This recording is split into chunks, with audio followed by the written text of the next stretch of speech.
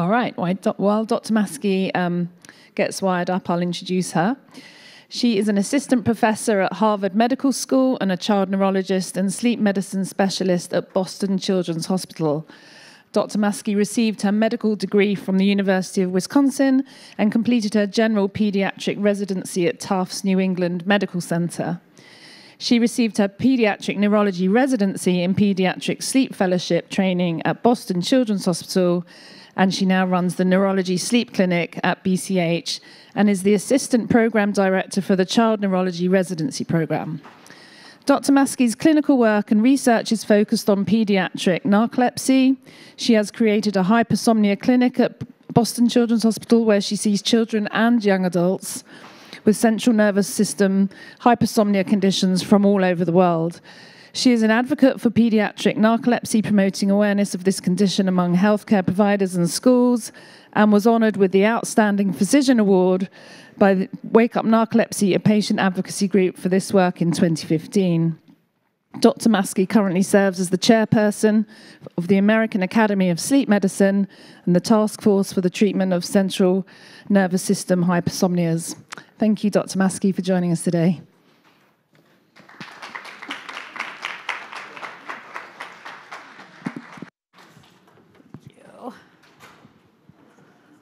Well, I think Anne-Marie is definitely a hard act to follow, but I will do my best.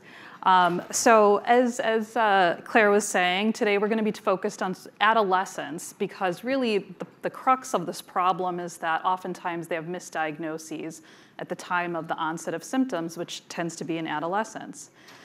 These are my disclosures. I will be talking about medications that are off-label for the treatment of idiopathic hypersomnia and Kleine-Levin. And today we're going to be talking about sort of overview of symptoms. You're going to get that, of course, from other lectures as well, but I think I just want to put it within the lens of adolescents and pediatric medicine. We'll talk about the specific challenges that adolescents have in managing their condition and a roadmap to transitions, because oftentimes when the diagnosis is made, it's already time to transition to an adult provider and what that requires. And some resources that might be available, and then a discussion. And this really is a discussion. So this is a breakout session. I'm hoping to get a lot of feedback or questions. Otherwise, it's going to be pretty boring for both of us. But accommodations, this is really important. And trust me, I learned just as much from you guys about what's helpful, that we can all learn from one another to make sure that our children and adolescents are well cared for. So in terms of the onset of symptoms, I already mentioned this, but idiopathic hypersomnia and Kleine-Levin syndrome typically begin in adolescence to young adulthood. We know that these are rare diseases. The prevalence of idiopathic hypersomnia is probably underestimated in the literature, ranging from 0.002% to 1.5%. And Kleine-Levin is just reported as case reports, so something like 3 to 4 per million patients, you know. And so I can tell you just from my clinical experience, I think these numbers are vastly underreported, but that's just what the numbers are. The onset of idiopathic hypersomnia is a little bit more clarified, at least based on the Hypersomnia Foundation registry, which had a mean onset of symptoms around 19 years. But it had a standard deviation, meaning it could happen plus or minus 11 years, and that's based on self-reporting. And there tends to be a female predominance to the condition. Kleine-Levin, on the opposite hand, tends to occur more early in life, so somewhere around the second decade of life, 15, 16 years of age, and there's a male predominance. The challenges in diagnosing these conditions are primarily lack of awareness. So as Anne-Marie was sort of talking about, getting out there in any way you can to let people know about these conditions will help the future generations of patients. Specifically for idiopathic hypersomnia, there was a healthcare poll, and 57% of healthcare providers reported that they think they might have misdiagnosed idiopathic hypersomnia in their career, most often as depression or anxiety. In Kleine-Levin, I can tell you from experience that oftentimes it's misdiagnosed as other neurologic conditions or psychiatric conditions, including bipolar disease, and in neurology sometimes put under the label of an autoimmune encephalitis. In terms of comorbidities, I think sometimes the vast array of comorbidities that can occur with idiopathic hypersomnia can lead patients through a very circuitous journey in terms of trying to establish what's the primary diagnosis. So for example, autonomic dysfunction is oftentimes a comorbidity with idiopathic hypersomnia. So I have patients who've gone to neurologists, to cardiologists, and being treated for various conditions like orthostatic hypotension, missing that it's actually just a comorbidity of a primary hypersomnolence condition. And then in both conditions, lack of awareness is certainly something we talked about, but lack of availability of pediatric sleep providers. So even if you get to the point of understanding what your condition is, wait times in many clinics is 6 months to a year, if not longer. And then there's a physical limitation with Kleine-Levin syndrome. When the symptoms are recognized, patients physically can't leave their house to get to the physician's office. And I would say that's where telehealth has actually been very helpful, but it's not always available in every state. So my experience is more in narcolepsy and pediatric narcolepsy, but the parallels with Kleine-Levin and idiopathic hypersomnia stand. So in pediatric narcolepsy, we always suspected that there was a lack of diagnostic efforts done early in the course. And this was really from work that was done in the 90s. This is called a histogram to the left here, basically showing the frequency of when symptoms were reported. In light gray is the time of reporting of symptoms at diagnostic onset, so when the symptoms started, and in black is when the diagnosis was actually made. So you can see that the light gray peaks are coming between the ages of 10 and 20 years of age. So that's when the symptoms started. But in black is when the diagnosis was made, and that's not until the 3rd or 4th decade of life. So there's a real decoupling, right? A diagnostic delay. And we followed this up actually with a survey through the Unite Narcolepsy group, which included Hypersomnia Foundation and Wake Up Narcolepsy. And just to see if this was still the case, that was data from the 90s. And we found that through that survey, nearly 1/3 of patients were still saying that it took 10 years or more to reach a diagnosis. Your childhood is lost at that point. So that's a really important thing for us to know and focus our efforts to the pediatric providers.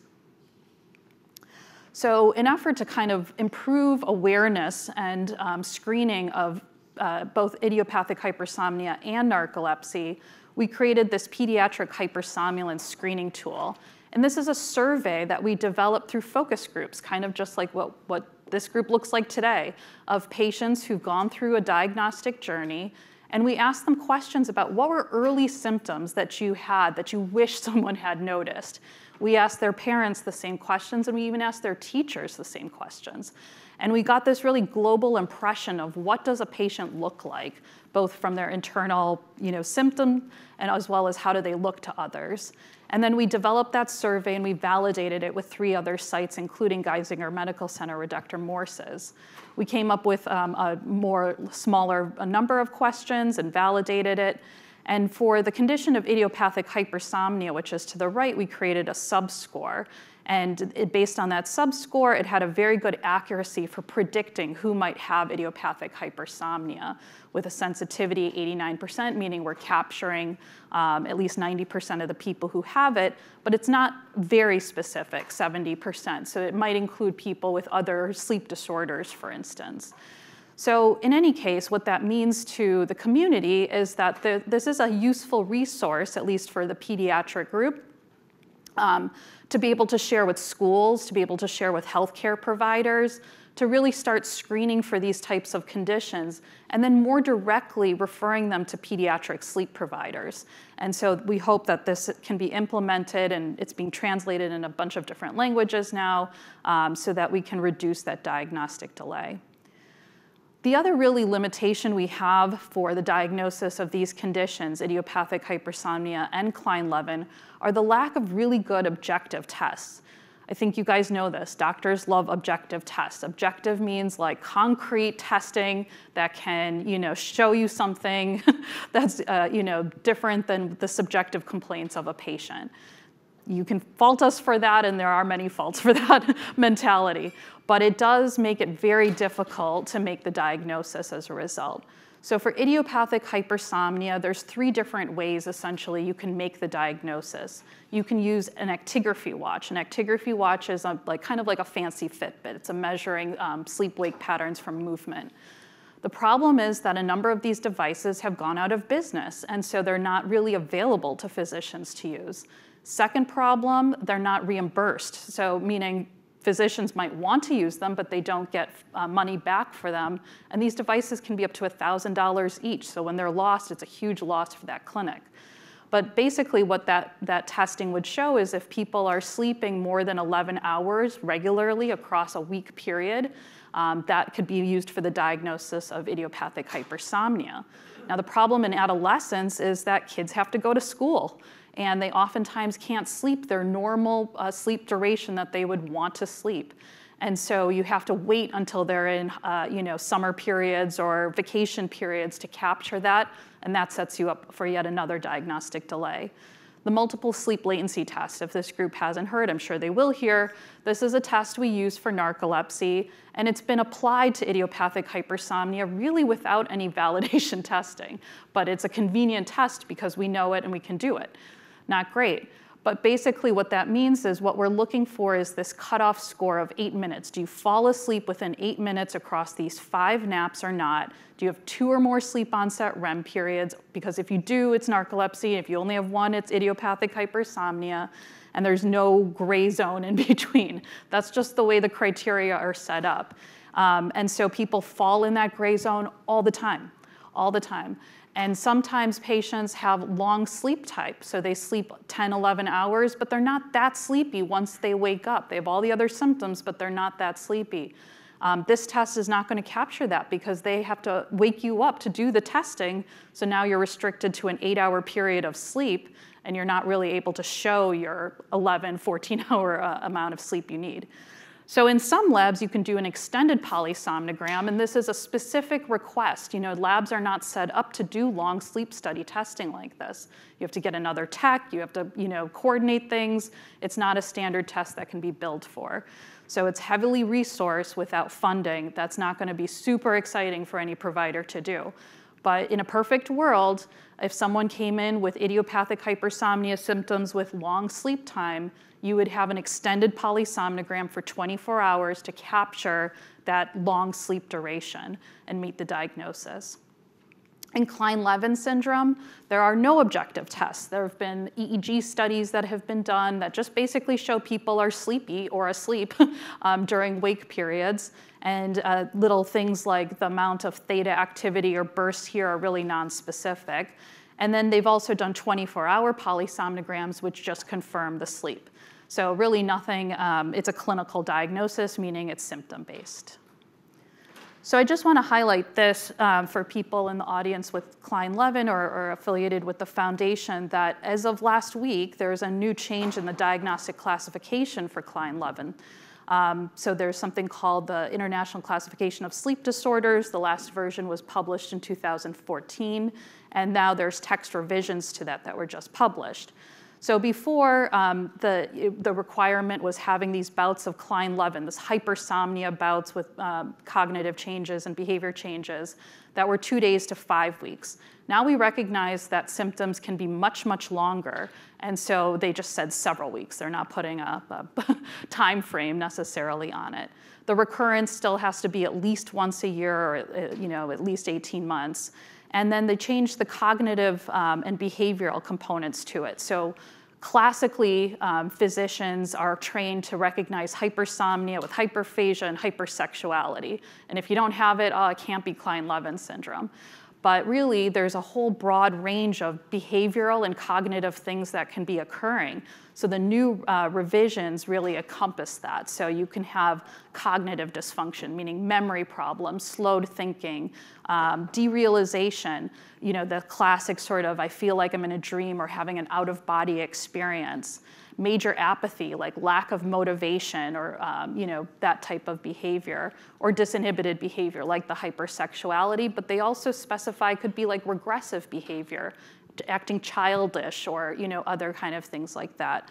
So we do hope that this encompasses the symptoms a little bit better and can make the diagnosis quicker. So I'll just pause there to see if anyone has any questions, because like I said, discussion. Yes? Thank you for the revised definition. Who put that together and where? So I was on a panel with a number of hypersomnia experts around the world, which included David Plant and Isabella Arnolf, and a couple of other people. But yes, so it was an effort from the American Academy of Sleep Medicine to put together experts from around the world and build better consensus. Thank you, because that really does reflect a better definition of careless. Yeah, I think so too. I just want to say thank you for that new updated, because that the prior definition prevented diagnosis in my son, at least. I know. Oh, really? Yeah, well, even in talking with the fellows on a daily basis, they're like, oh, I can't be this because that, and that kind of thinking is what gets us to problems for sure. Multiple sleep doctors actually wouldn't agree to diagnosis because the old criteria included the hypersexuality and hyperphagia. Right, right. So in fact, the problem is because it's such a rare disorder, we really are relying on very little and scant data to make these kind of diagnostic criteria. But I think in the studies, hyperphagia was only like 40% of the patients. While it might be kind of like easy to remember per se, and kind of goes along with maybe a hypothalamic dysfunction, it doesn't happen that often.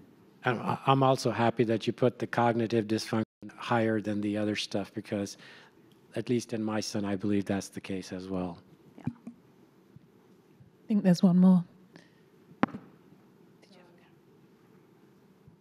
Hi. My question is, how do you push away the older definition, given that the information is still so prevalent and out there, such that patients don't continue That's a great question. Get misdiagnosed? I think that it's something that, as medical content people, we just have to keep reiterating the changes. Through this meeting, there's going to be an ICSD 3 revisions panel discussion group, I believe, on Tuesday. And that's really to push everybody to recognize the changes, but it is like coupled with all the other sleep disorders. But they'll highlight some of these important changes. But I would say, from the foundation and whatnot, I think these are things that really need to be emphasized to the community. I would hope that when people, like Anne Marie was saying, would do their Google searches, that they'd recognize the broader symptoms, that these would be updated in those types of social media talks too. Great, thank you. I'm going to find you offline. Okay. But for me personally, the original definition fit my son to a T. So had I not had X, Y, and Z, I would have been lost. So to get rid of it completely, I think, is actually doing a disservice to the community. I think it should be a combination of both, and it can, maybe the verbiage can say some, all, none, however. I completely disagree with getting rid of the first part. I think it's not fair to the community, because there is a very, whether it's 40%, 20%, 10%. The hyperphagia component? Hyperphagia, hypersexuality, so it's actually all that presented now, itself.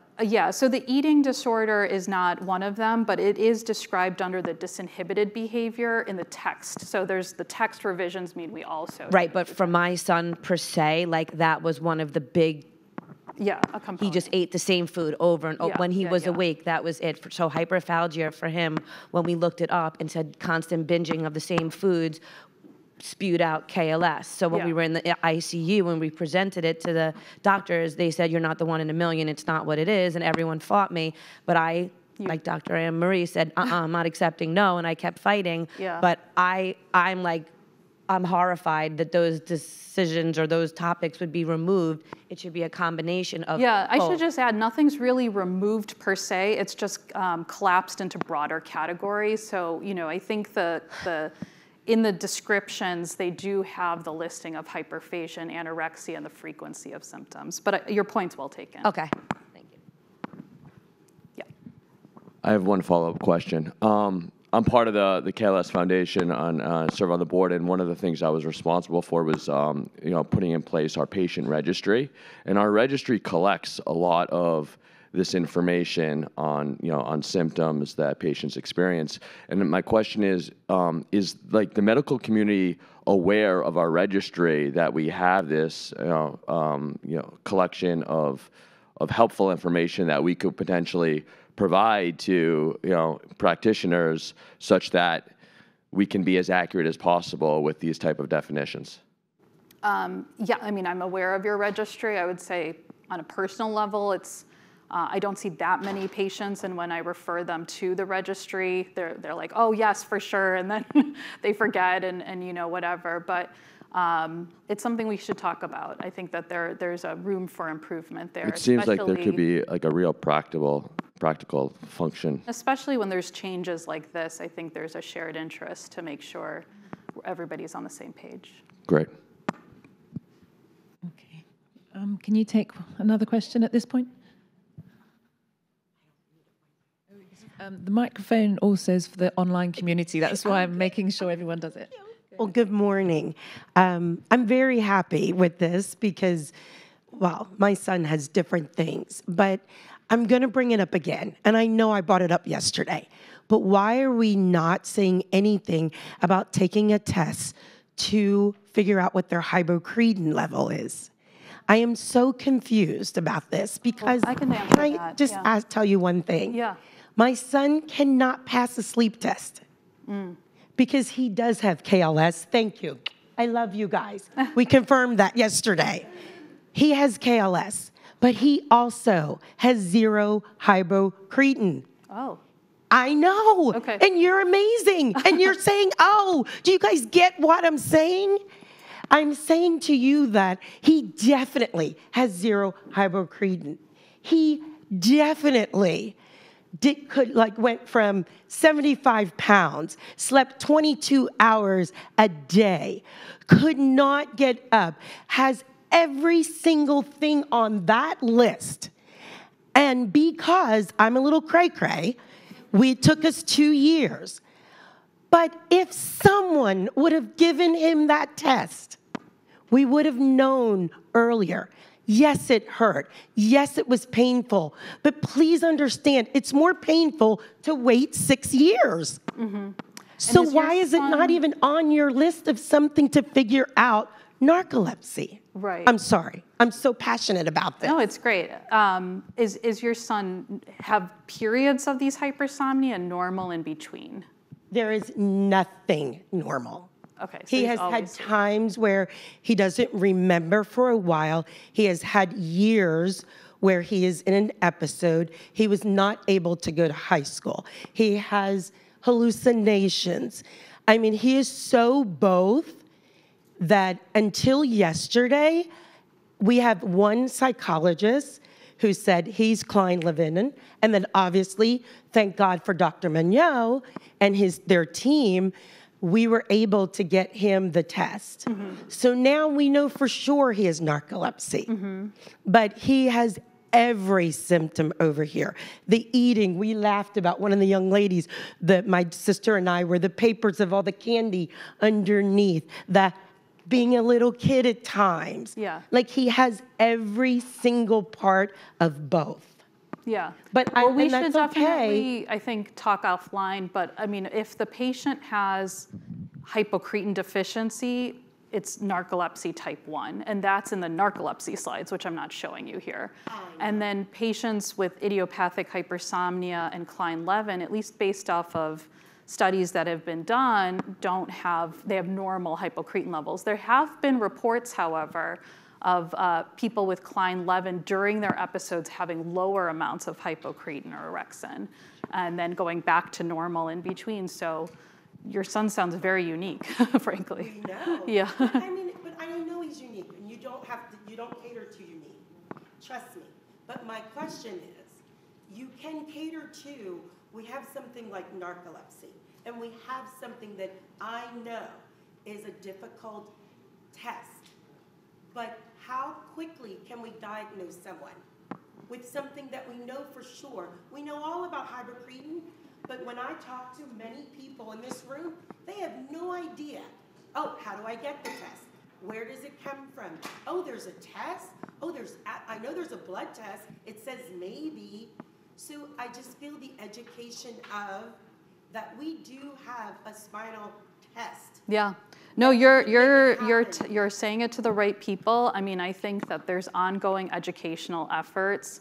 And it sounds like, sometimes I think, oh gosh, I've done this like 4 times this month. Like, how much more could people want to really hear about this? But it's really helpful to hear that, the education is very much needed. And I think it's also where we're talking to.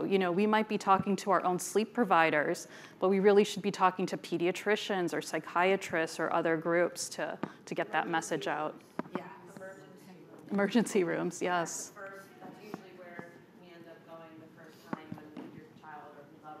That's right.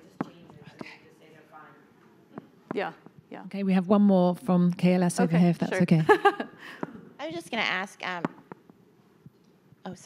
in terms of ICD classification, beyond hypersomnolence, do we have a KLS ICD-10 code? Are they going to update that? I know it's mentioned in the DSM-5 TR. Yeah, that's a good question. I can't remember it off the top of my head, but there's a periodic hypersomnolence code. And then in this management, in the ICSD-3, they'll give the codes and all the linked codes. So there is. Thank you. All right, so moving on to management, I think, in terms of medications, the uncomfortable truth is that there are no FDA-approved medications for pediatric idiopathic hypersomnia or Kleine-Levin syndrome.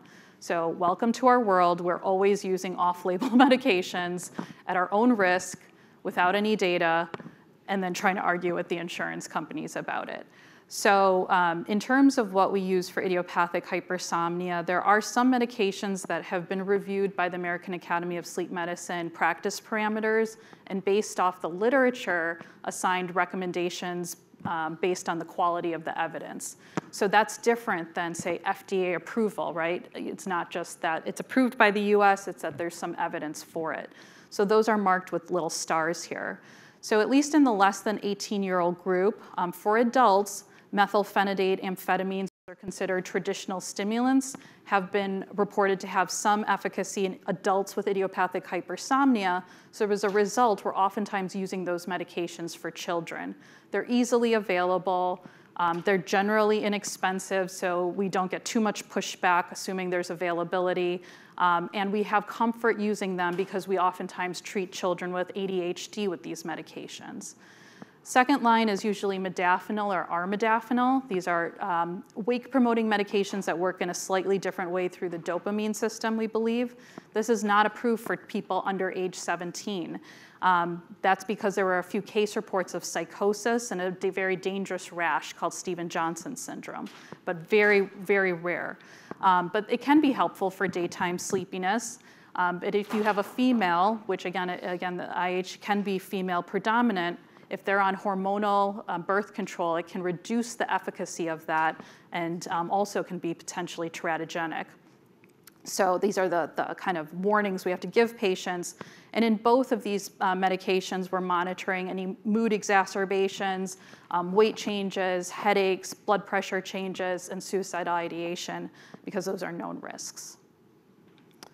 In terms of other medications, sodium oxybate did receive a recommendation from the American Academy of Sleep Medicine based off the quality of evidence, and that came before the low sodium oxybate study that was done that basically showed clinical efficacy in idiopathic hypersomnia for adults and received FDA approval. But this is a medication that we're using, again, off-label for our pediatric patients when the wake-promoting medications are not working. It does require some education that I'll go through in a second, and it's part of a safety program. Basically, the major counseling in here is that they cannot drink alcohol when they're taking this medication for the risk of death. Pitolisant is a histamine-based medication. We know antihistamines make you drowsy. Histamine agonists, functional agonists, make you more awake. and there's an ongoing adult clinical trial for idiopathic hypersomnia. And then medications that modulate the GABA neurotransmitter. These are the neurotransmitter GABA that promotes sleep. So these medications that either modulate it or act against it have been used for idiopathic hypersomnia in adults, and at least clarithromycin, there's some clinical evidence of support. So these are just a listing of medications that we oftentimes are trying in the pediatric group. In terms of non-pharmacologic management of idiopathic hypersomnia, oftentimes naps are not helpful for patients, unlike in narcolepsy where they're very helpful. So, but if they are, we'd be writing those into the 504 plan of an adolescent or a child with IH. Oftentimes, sleep inertia is the biggest problem for patients. They just can't get up and get going, so they're oftentimes tardy or late for school. So writing for a later start time for school, or at least building in some blocks like a study hall period where if they miss it, the consequences isn't so high, is going to be really important. And then accommodations such as stop the clock breaks if they're feeling drowsy, extra time to complete projects so they can prioritize getting sleep and not have to be sleep deprived, and being able to do things like get up, walk around, fidget spinners, which are oftentimes taken from kids in classes these days, drinking cold water. All of these things are what we consider accommodations to help them maintain alertness. I oftentimes get the question, can they do X, Y, and Z sport or whatnot? And activity is really encouraged because obesity, unfortunately, is something that is quite frequently occurring in patients with both narcolepsy and idiopathic hypersomnia. And a newer resource we now have is something called cognitive behavior therapy for hypersomnia. This is available in specialized sites, but basically these are trained psychologists who understand hypersomnia and hypersomnolence disorders and can provide behavioral techniques to improve both symptoms, but also talking about psychosocial support, coping with this very difficult condition, how to manage stigma, and how to be a self-advocate for symptom management. In terms of management of Kleine-Levin syndrome, it's really avoiding precipitating factors, which sometimes are completely unavoidable, unfortunately. But things like alcohol use, marijuana use are important counseling aspects, and trying to make sure that sleep deprivation is not ongoing. In terms of medications, there's really very little on pediatric efficacy for Kleine-Levin syndrome. But borrowing from the adult literature, medications like amantadine have been reported to be helpful. But in my experience, it can be helpful for a couple of days, and then it seems to worsen the agitation or anxiety associated with it, so then we stop it. Off-label medications such as valproic acid or lamotrigine, these are anti-seizure medications that are used for bipolar disease, actually. And we think it might be helpful in terms of some sort of internal regulation process. But it only has about a 40% efficacy, so less than 50% of people benefit. Lithium did receive a conditional approval from the American Academy of Sleep Medicine based on some quality of evidence. But it did improve disease severity and the quality of life of patients. But it has a very high side effect profile, tremor, which can really affect people's writing quality, increased urination, diarrhea, and hypothyroidism. So it requires very close monitoring, blood monitoring, almost every 4 to 6 months to make sure that things are stable.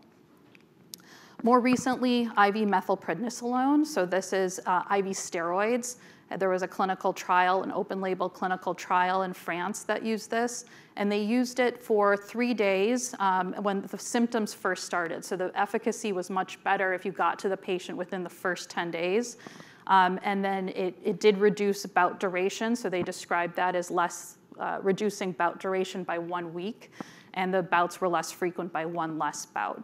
However, insurance might not cover this. It's very inconvenient. The last patient I had, we had to bring by ambulance to the hospital because they're hypersomnolent. You can't move them. This patient was so heavy, the family couldn't physically get them in the car. So this can be quite difficult. And then there's some case reports of IVIG. This is immunoglobulin product, blood product, with the idea that there have been some reportings of what's called an HLA association with Kleine-Levin, suggesting that there might be an autoimmune basis. So people have tried IVIG, which is a therapy for autoimmune diseases. And there's some case reports of its efficacy, but this is much more costly than even steroids, and so can be quite difficult to get approval for. And in terms of non-pharmacologic management, I think this goes without saying. Obviously, patients are sleepy and oftentimes just physically can't leave the house. But even I have patients sometimes who are like, oh, I was 50% better, so I drove to school. And it's like, you're still sleepy, you're still affected. You really should not be operating any kind of machinery until you're fully back to normal. In general, I counsel families to just let the patient sleep, because sleep is really something that, if it's disturbed, it seems to make the situation almost worse or longer. So that's important to write into the 504 plan so that the work's not accumulating. Tutoring might be needed. We went through some of the cognitive aspects of what happens in Kleine-Levin. And sometimes what happens is the hypersomnia improves, but you still have those lingering cognitive effects. So tutoring might be needed when they're returning back to school to help them both catch up, but also they might need some extra assistance. Providing a safe environment, sometimes paranoia and anxiety are things that can sometimes happen during Kleine-Levin, and you want a really simple routine, no new people to exacerbate that might exacerbate that situation. And then recovery, there's some new data suggesting that there's a high reporting of mood disorders even when patients are back to their normal baseline. And that might be just the trauma of missing so much school and friend and social time, and that everything's continued without them. So I think that's something important for people to have on the radar. There seems to be a higher association of these mood disorders if they had longer disease duration, more psychiatric symptoms during the KLS bouts, and were female. And then even between the bouts, we talked about going back to normal, but really it's normal or near normal because many patients, especially as they acquire the disease over years, start having cognitive issues even in between the episodes.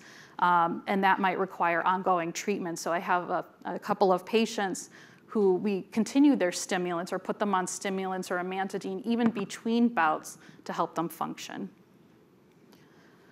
I think in terms of what we can do for our teens is really important. I think just as Anne-Marie so eloquently said, is just listening is so important. This is a group with a rare disease and no one knows what they're talking about. There's no objective tests.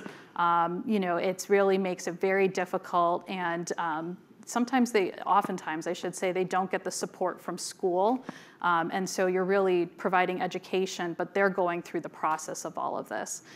So listening, I think we're fortunate to have a cognitive behavior psychologist who's on staff for us who can do hypersomnia-focused counseling, but this is not something that's always available to people. I think importantly, we have to make sure that we listen to when the symptoms are, especially for idiopathic hypersomnia. If symptoms are early in the day, it might dictate how we use medications. Immediate release medications, for instance, might be more helpful for someone with sleep inertia than long-acting. And then monitor for signs of depression, anxiety, substance abuse, which might be self-medicating because you have a terrible condition and you're depressed. And then having honest conversations about risk-taking behavior. So alcohol use, drugs, sexual relationships, these are really important things to know about because the medications can be dangerous if they're used in combination and sometimes reduce efficacy of birth control, putting them at risk. Additional accommodations for both groups really are, especially for idiopathic hypersomnia, priority registration is really important so that they can pick classes that are later in the day and sleep what they need to, especially if sleep inertia is a problem. Many of these college courses are like boom, boom, boom, you have a class, and then a lab. And so being able to space them out can be helpful. And then making sure that we have appropriate dorm requests, especially if someone's on an oxybate.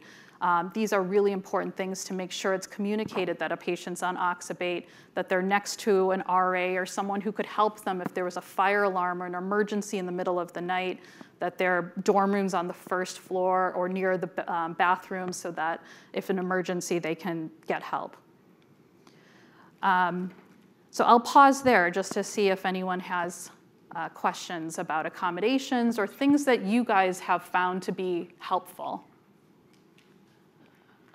I actually do have a question online, so I'll read that. I'm curious if you have any research on KLS symptoms while taking Xywave. My son started Xywave in January and it was great, and then in February we think he started with seasonal allergies and that triggered a KLS episode. But it wasn't nearly as deep or as horrible as usual. He was asleep 16 to 18 hours versus 22 hours. But the 6 to 8 hours awake, he was more alert and cognitively together. Not at all normal, but not as usual as KLS level. Do we think this could be KLS on Xywave?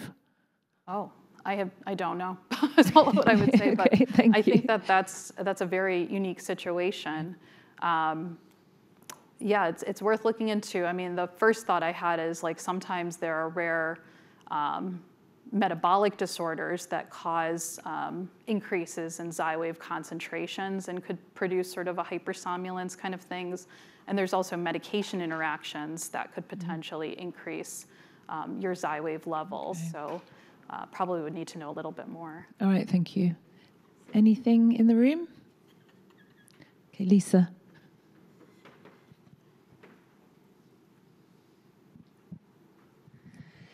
So quick question about the delays for diagnosis. So in regards to those delays, has there been an effort to reach out to patients and parents who have received a confirmed diagnosis on how they described their symptoms as children? And has that been shared with pediatricians to potentially decrease that amount of time between symptom onset and diagnosis? Yeah, I mean, not for Kleine-Levin, but at least we did include that group in the development of the pediatric hypersomnolence group, which again was surveyed with focus groups and whatnot to find out those symptoms. But you know that the focus groups were mostly narcolepsy patients, and so you know while we do have some representation of idiopathic hypersomnia, probably more could be done to build out that subscale that I mentioned. Yes. But it's a great point. I mean, I think too for Kleine-Levin syndrome, that's something that would be interesting to survey the patients themselves to find out how they were feeling, if they can recall that, to see if any kind of surveys could be built out for that too.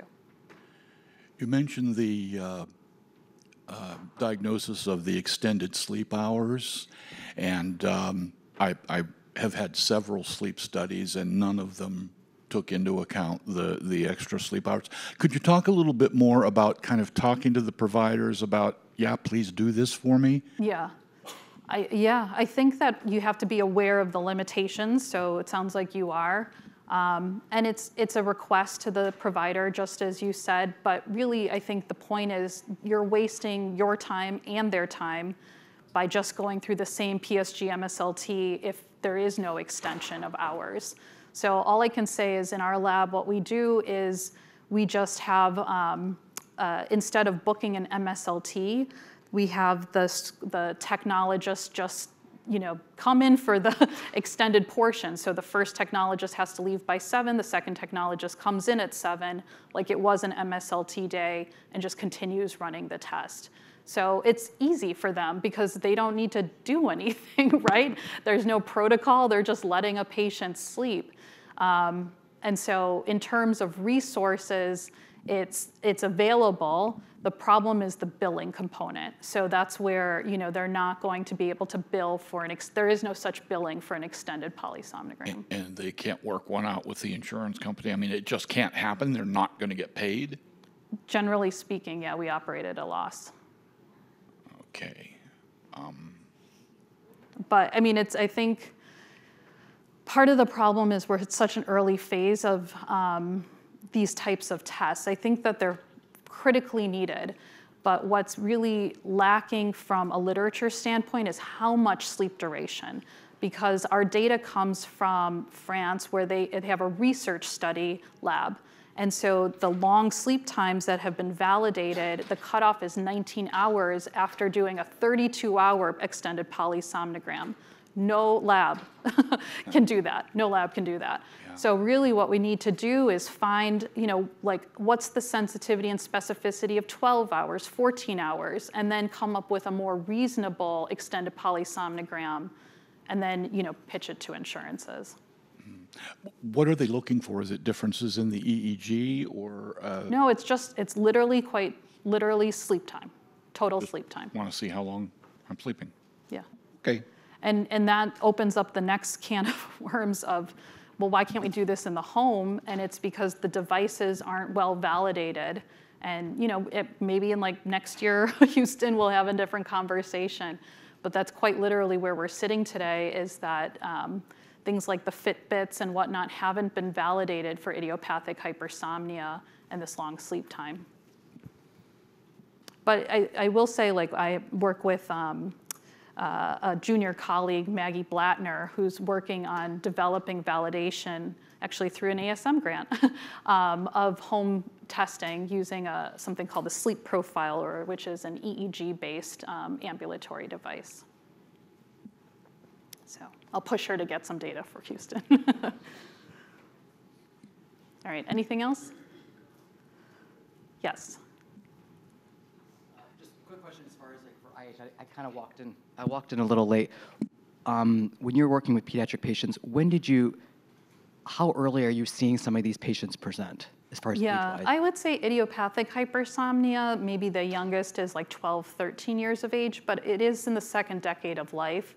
When I see them younger, there's always something else. They have autism, they have epilepsy, they have, so it might be hypersomnia due to, a psychiatric condition, medical disorder, or whatever. They might fall into that group.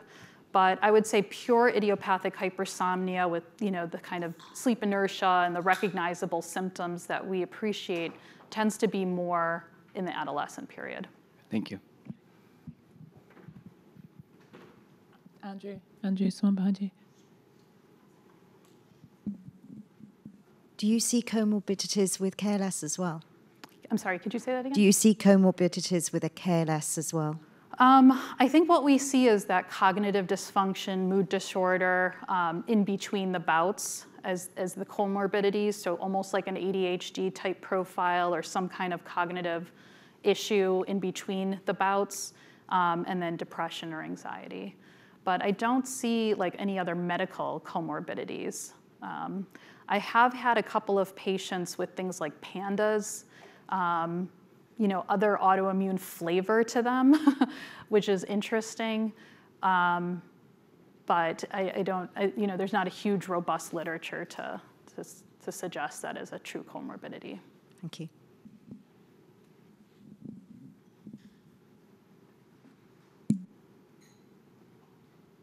All right. Okay, so last transitions, and I say this because I wish that our patients are just so much better prepared, because it is a very cold day when you get that call from insurance saying that you can't see your provider anymore and you have to go see XYZ. So this is a big movement within pediatrics to sort of prepare people with chronic diseases for this transition. And there's inherent vulnerability, of course. I don't want to go through it, but you can imagine. But if you stop your medications, you're at risk for medical complications. If you don't have a follow-up visit, you're going to suffer discontinuity of care. If you can't recognize, how to advocate for yourself or, your symptoms or any side effects, that's going to limit your relationship with the next provider. You might not get the quality of care you deserve. And then we know that this population, adolescents to young adults, they engage in more risky behaviors. So this is something where if appropriate guidance is not provided regularly, they're at risk for ER visits and hospitalizations. And this is a survey where basically this was a chronic disease patient-parent group where they had surveyed these patients, and 83% of parents of children with chronic diseases said that they were not prepared for this transition to adult care. So what you can do between ages and 12 and 16 years, we do try to make more effort to have visits with the patient alone without the parent there, or at least give them some opportunity to communicate without the parent there. This is getting harder and harder, frankly, because our visits are shrinking. So we used to have an hour-long visit, then it's a 30-minute visit, now it's a 20-minute visit, and now it's a hybrid of telehealth in this. So it takes effort, but what I would say to parents to do is if you have a concern about your child, email the provider beforehand so they have that awareness that there's a concern, and then make time. Then they can make time for it ahead of time.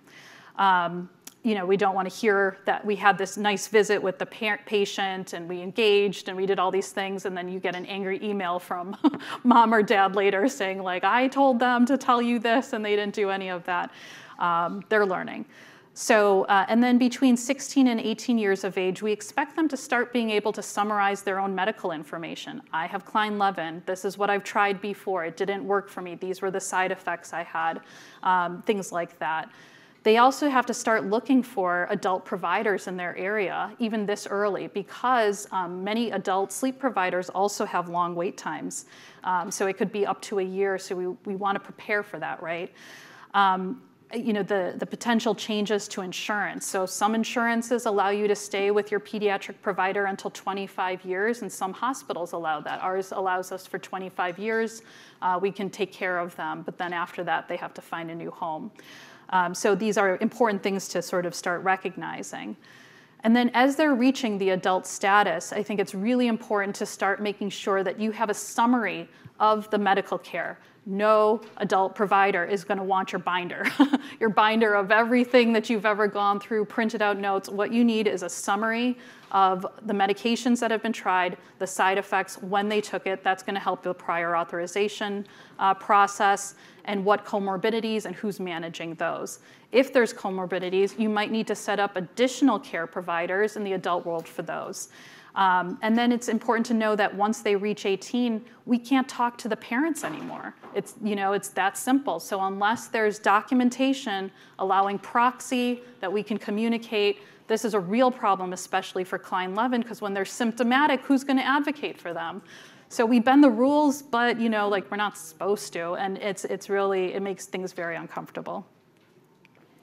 And now you're in adult transition care. I think you have to make sure you know your health insurance plan. That's the #1 thing. Anne-Marie had mentioned this, but the medications might change now, and you need to know what it is. It's not your doctor's fault. The game has changed. We need to know it and make sure that you have your health insurance card information, and the phone numbers that we're supposed to call, because honestly, prior authorizations, even once you get to the right number, take about 30 minutes to an hour. If we don't know the insurance, we don't have the correct number, you're just going to go to the bottom of the list. The first call will not be helpful. And then make sure that if your primary care physicians are changing too, that we have the appropriate communication with them. So in conclusion, idiopathic hypersomnia and Kleine-Levin, I hope I emphasize that these really are adolescent conditions and really needs to be started to be talked at that level. So educating the public and healthcare providers who touch this group, I think, is really important. Management from the family, school, healthcare providers, everyone needs to be aligned to support patients. We certainly need better pediatric treatments. It's a struggle. And just as Anne-Marie had said, there's a ton of resources out there. These are a few of them, and I hope you take advantage of them. Thank you.